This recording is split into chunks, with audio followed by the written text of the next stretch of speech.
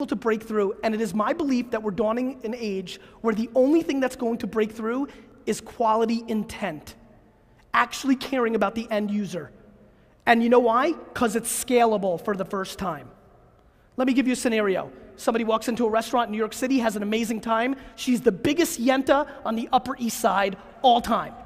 She has a great time. How many people does she tell 10 years ago? Maybe she calls 10 girlfriends, right? Maybe she has a tea on Park Avenue and can tell 15 people. Maybe she's even hardcore and writes a couple letters. Now, the most awkward introvert who lives in his mom's basement can go home and tell 6,000 with one link. That is a substantial difference. I was never, bless you, darling, I was never going to become the wine guy of America in the way the old world worked, because I was never gonna leave my family. I love my family. I wasn't moving to LA to be discovered, so I had to be there. But I sent a stock boy to Best Buy, buy a $300 camera, and started pumping out Wine Library TV every single day. And that's how I built to get on the Conan O'Brien show and Ellen and Nightline, all from Jersey, from my office. Because the world is connected today in a way that is so uncomfortable, it's incredible. And the ecosystem is word of mouth. Think about how much of your business in this industry is done on word of mouth. I just bought a huge co-op in New York City. Why? Word of mouth. You know, it's personal relationships that close the day in every business, especially this industry. And it is inconceivable for me to think that so many people in this room would not want to go into the trenches of a marketer's dream. There's somebody right now, how many people here go to search.twitter.com every single day? Raise your hand. Every day. There are 12 people in here that are doing that.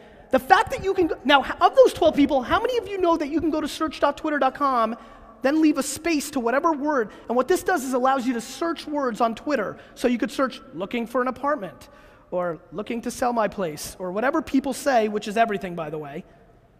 How many of you that do that every day know that you can hit a space and then put near colon, N-E-A-R colon, and a zip code? Raise your hand. Now that's a lot less. There you go, darling, good job. That's a lot less. And all of a sudden, in a business that is local and you're looking to sell in a specific area, so now you can search, if you only sell in Beverly Hills, every conversation that is in a 10-mile radius of Beverly Hills. And those conversations have just become extremely more valuable to you. I spent millions of dollars. When I started looking at the data of this company, of the average spend on advertising by an agent, by you guys, it's incredible to me. I got excited. I was like, wait a minute, there's a real opportunity here. People are actually spending money. I mean, you could really do something here. 2 years ago, I started a consulting company called Vaynermedia. We consult, do the social media community management and strategy for PepsiCo, Campbell's, the National Hockey League, Green Mountain Coffee, real businesses. This isn't about my $60 million small entrepreneurial business. These are multi-billion-dollar Fortune 100 companies. And I don't walk in there and talk to them about this stuff because it's fun or it's interesting. And trust me, they care about the ROI way more than even you do, because I'm asking them for millions of dollars in budget. How many people have heard people ask, what's the ROI of social media? Raise your hand, just curious. Every time somebody asks me that, and that gets asked of me on an everyday basis, what's the ROI of having a Twitter fan? Or, Gary, you want me to spend 10 hours a day on Twitter and Facebook? When am I gonna do my real job? What's the ROI? What's the ROI of the thank you economy? I always ask them, so people are like, well, Gary, what's the ROI of social media? I go, I don't know. What's the ROI of your mother? And I mean that, not in a bad way. What is the ROI of your best friend? What's the difference between that friend that really comes through for you and the one that doesn't? There's a lot of things you can't put black and white numbers on, especially when it's early. Remember how many people here laughed at buying Google ads or SEO or whatever else you may be doing today that is a norm in your business. There's plenty of people that didn't want to use Facebook or Twitter. Here's what's happening, my friends. Let me paint you the picture. You are in the people business. So is everybody in the world.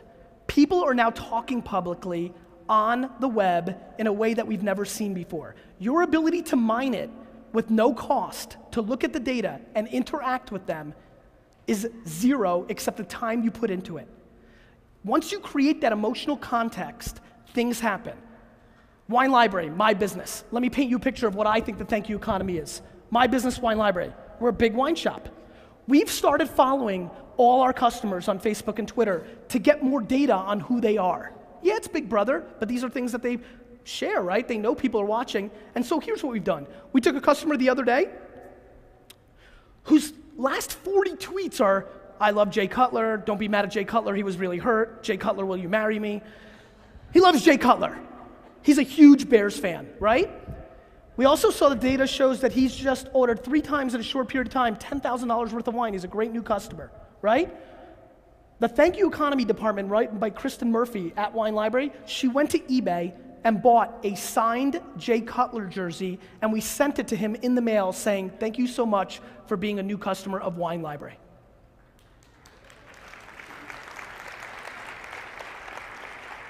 Guys, this is a big deal. I promise you that if Toys R Us years ago would have sent me a Jets helmet signed by Ken O'Brien, I would have never went to KB stores once. You know, Joe talked about the handwritten notes and all this. The reason I stand in front of you today, the reason my companies continue to grow, the reason VaynerMedia in 18 months is a $5 million consulting business well on its way to hundreds of millions of dollars, and we handle some of the biggest brands in the world, is because we understand what's happening very early. And here's what's happening. The ability and the complete opportunity to connect with consumers and turn them into lifetime value consumers is here, and you guys know that. You guys as an industry know that so much better than so many other people. You know, how many people here have sold multiple locations, let's call it 3 or more, off the family tree of some person? So it started with one person and then it trickled. Raise your hand. Of course, because you're good and you're here. Of course. That's why when I speak at real estate events, it baffles me that so many people haven't grasped onto this, and I know why. Nobody's articulated the value of this. Nobody's painted you why this really matters. Nobody's been able to execute. I looked at some data on the way here.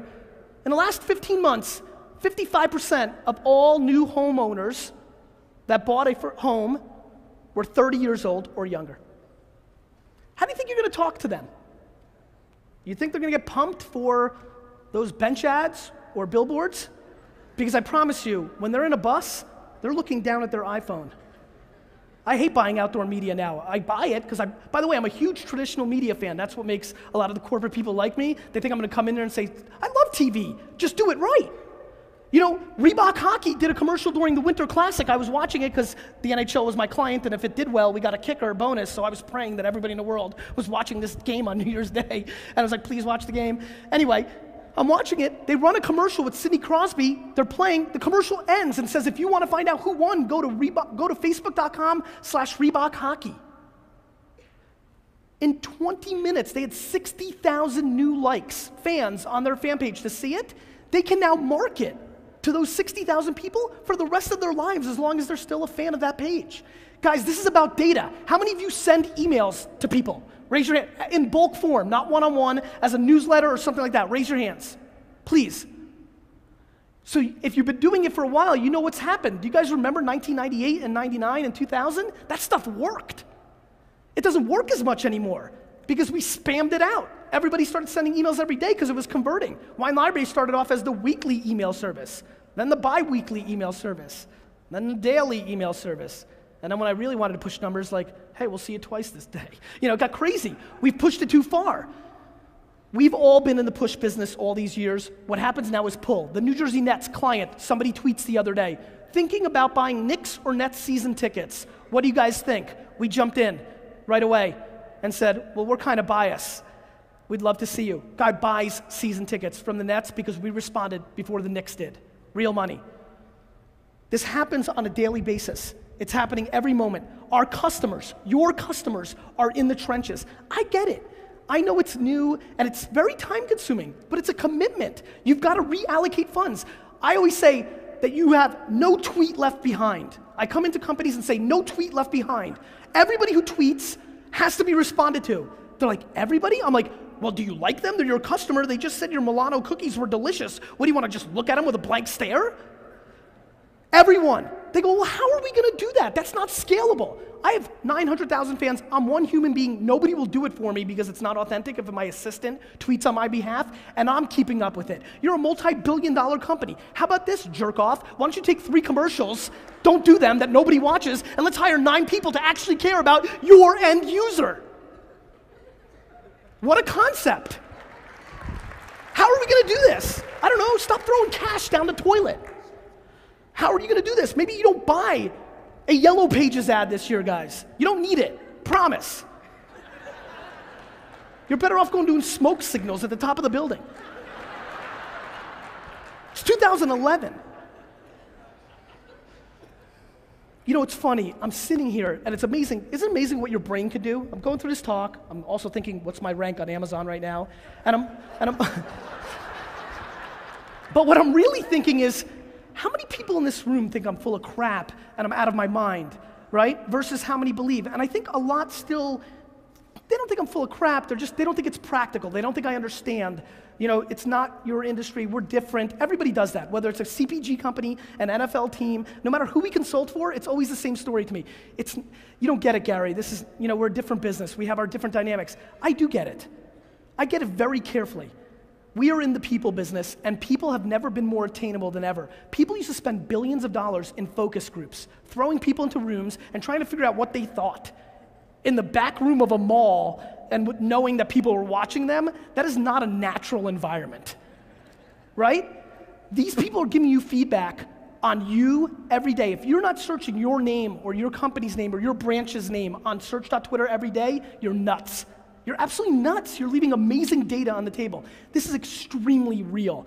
This is happening every day. Zappos, a company that's based here in Las Vegas, sold for $1 billion to Amazon because this stuff is real. You know why? They cared about their end user and they scaled it. They reversed the game. They timed how long people were on the phone, not to be as short as possible, but to be as long as possible. Guys, this industry, more than any industry to me, hands down, should understand the impact and the ROI of social because it is a people business. This is a people industry, it's happening, and when you look at 50% of your incoming customers or your growing base is at an age group where this is where they communicate and when they understand, this is a necessity. And you know what I hate? That I know a lot of people are sitting in this room and saying, yeah, but Gary, I didn't grow up with this. I'm older. I didn't grow up with this. You didn't grow up driving. You figured it out. This is not an age thing. This is a DNA thing.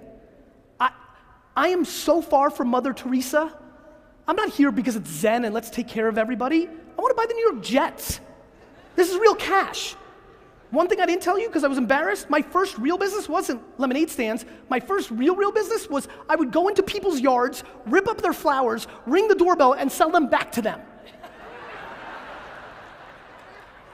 Great business, by the way. Low overhead, quick turnaround.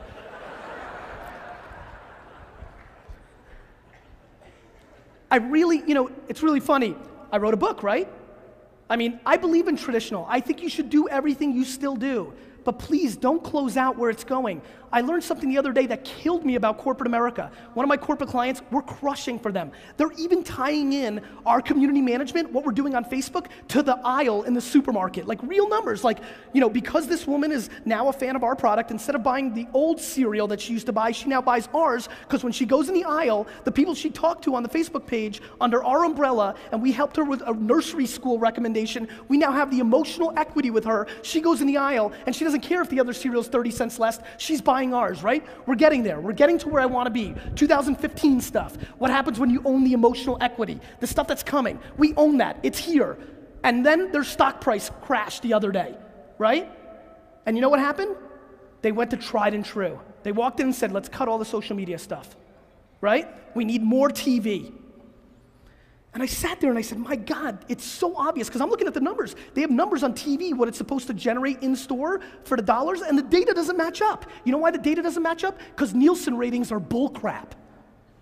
The data doesn't match up, but when it gets tight, and you know this, guys, we all know this. This is why less people were at this convention last year than they are this year. When things get tight, people retreat, right? They go to tried and true. I was sitting there, I was like, my God, this company going to TV now is only going to accelerate their death. I'm like, you don't go to what got you there when it's bad. It's like if Charlie Sheen started doing more coke today. You don't go back to what got you to the bad place. You go in a different direction. This is the moment when you start looking at what's actually working, but here's the problem, and here's what you have that they don't have. And this is what smaller businesses and people-based businesses have that corporate America doesn't have. You're not reporting to the street. You're not giving them quarterly numbers. They're playing a different game. You, my friends, can absolutely run the marathon that building a business is. It's what you've been doing in a lot of ways. You can run the marathon. The way we're gonna be building businesses in 2015 to 2025 is the way that our grandparents built businesses in the 1930s. The way the butcher knew you came in, they knew Timmy was your son, and they're gonna cut your steak exactly like you want it, is the way it's going. We just lived through the big box era. If you know business, you know it goes up and down. We are going to that place. I know so much about my customer today, it is unbelievable. And if I put the effort and allocate the funds towards executing against it, we're gonna win. I spent millions in traditional, hundreds of thousands at best on my personal brand and this new last 5 years of marketing for Wine Library myself, and the returns aren't even close. It's real money. It's real numbers. I'm not joking on theory here.